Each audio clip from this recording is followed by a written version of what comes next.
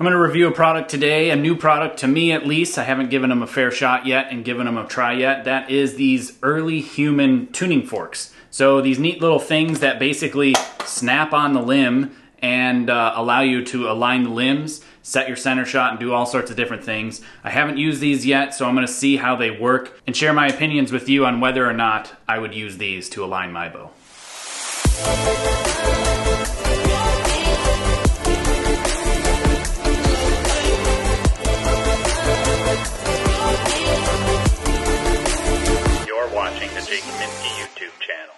So I haven't tried these out yet. I put them on a set of limbs once, but they didn't necessarily line up the exact same way that my biter blocks do that I usually commonly use. These are what biter blocks look like, by the way, in case you haven't seen them yet. They snap on your limb and use these lines as a reference to set the limb alignment, like the two limbs together and to the center of the bow. And then these are supposed to do the same thing, but not just left to right, adding in a third dimension. That's why they're so much longer than the biter blocks are. So it should give a bit more of a in-depth view as to what is actually going on within the system, using more of what you would call parallax, the difference in being able to see stuff over long distances and being able to align them precisely. That's why this is longer and extended, to give you more of a reference point so you can set your limbs up more accurately. Normally I use a stabilizer to line up and set everything up, but I'm going to try setting up this Hoyt Exceed and Win and Win MXT10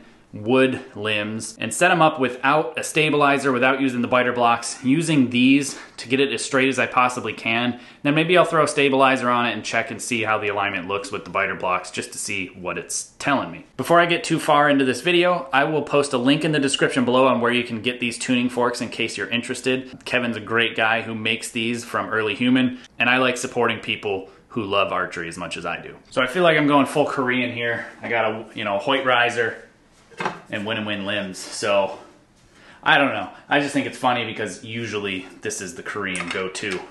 Win and Win limbs and a Hoyt riser. So I just wanted to put this one together. I'm doing some testing, so I figured while I'm at it, I might as well review these tuning forks from EarlyHuman and see how it goes. Before I get too far, if you're interested in learning how to set up your Olympic style recurve and partly set up a bare bow, I will have links in the description below for this book here. It's called Tuning for Performance. Links directly to my website, jkaminski.com. Also put a card at the top up there. And also on Amazon in case you'd rather purchase it through Amazon. But basically I take you through top to bottom how I set up and align and build arrows and do all sorts of different things with my equipment here, and I don't leave anything out. There is no fluff in this book. It is all information on how you can take your bow from out of the box to go in to compete with it at the Olympic Games, or at least I'm sharing with you how I do my step-by-step process here in this book. If you haven't grabbed this yet and you're new to setting up and tuning bows, I would highly recommend it. So first thing I got to do is I need to get a string on this bow so I can actually align it. Obviously you can't do that without a string. I'm not going to put a rest or sight or any of that stuff on it because that doesn't at all affect how the bow aligns actually.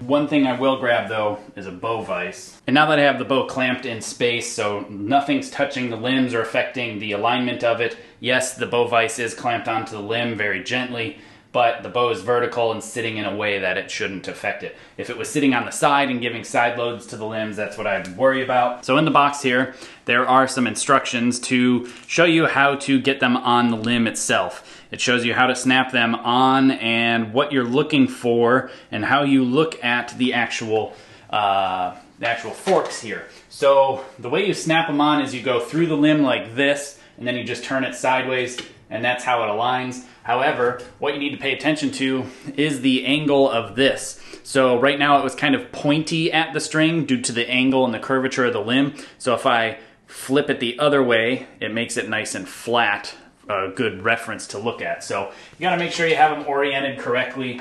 I'm not sure necessarily where and how far from the base of the limb you need to go. I guess it looks like you do it very close to the actual riser to start, and then later on in your process you slide them further away. So I'm going to do that first really close. It looks like you're supposed to align to the bottom first. It says bottom indicator. This is funny though. Maybe, I don't, Kevin is the owner of the company. I'm gonna message him. It says make sure you do the bottom B first.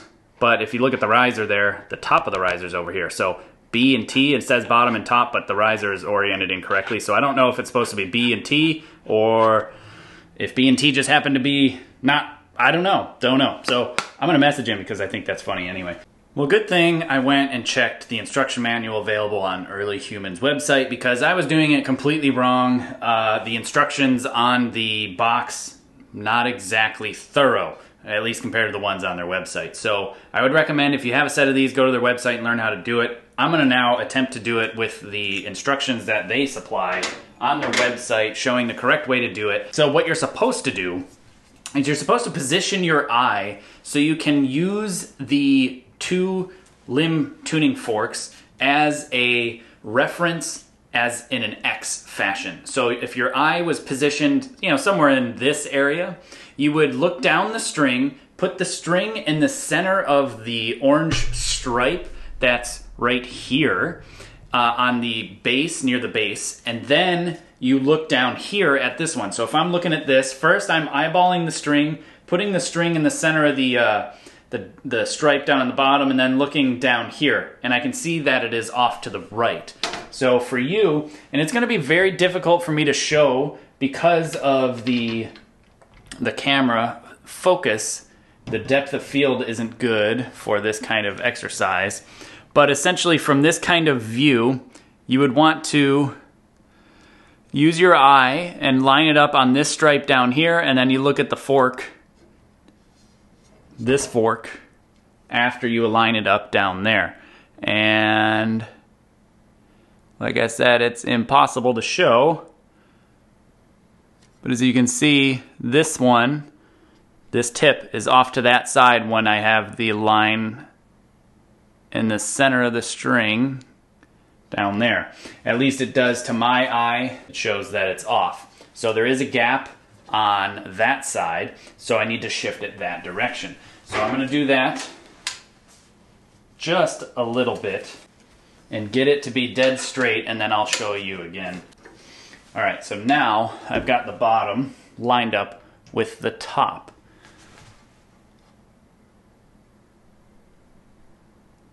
So you can see how when I had the string down the center of this dot line down here, it was in the center of the fork up here. So now I'm going to flip the bow around and look at it from the other side and see that I have the same issue to the same side. So I will loosen and shift the limbs. And now I've got this side as well.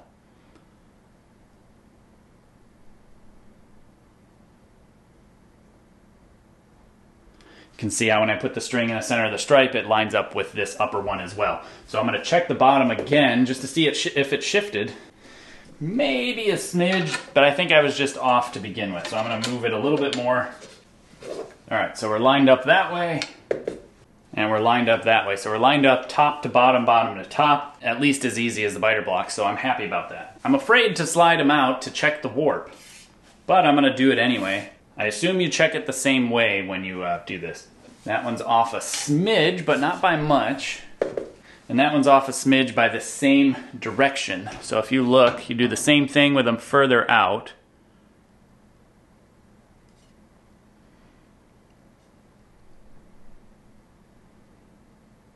It's really close. I mean, it's off by the absolute smallest of margins. I think I can make it better. The smallest amount. I mean, it appears really close to me. I'm gonna slide it back down after that slight adjustment. Check it this way again. All right, now I'm good there. All right, now it's dead center.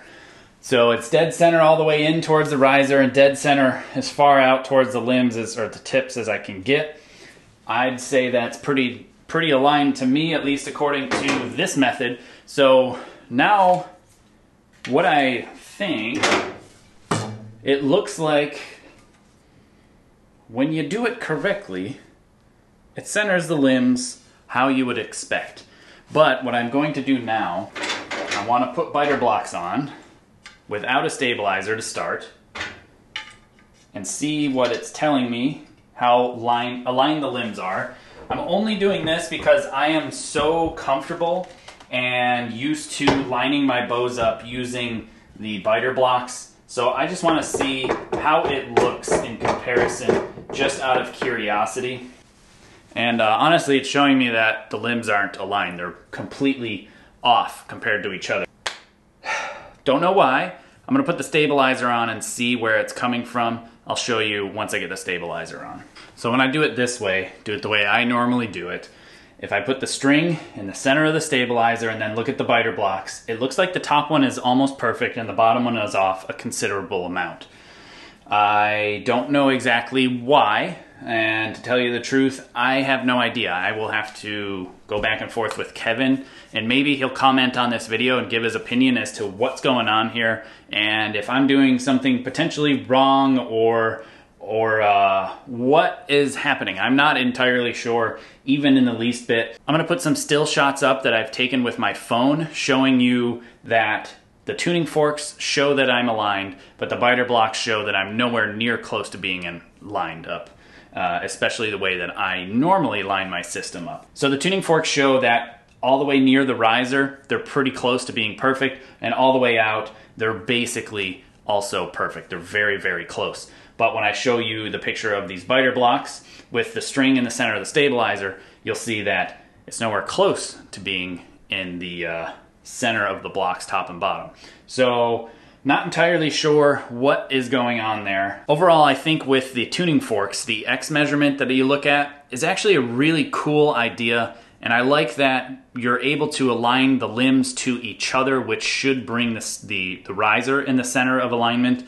So I'm not sure where I'm getting it wrong or what's happening. Like I said, it could be my fault. Maybe I'm doing something wrong. Maybe there's something wrong with my bow. I'm not entirely sure. So maybe Kevin will comment below and let us know. Or if you use tuning forks and have done so successfully and you enjoy them and like them, comment below and let me know if maybe I made a mistake or something to that nature.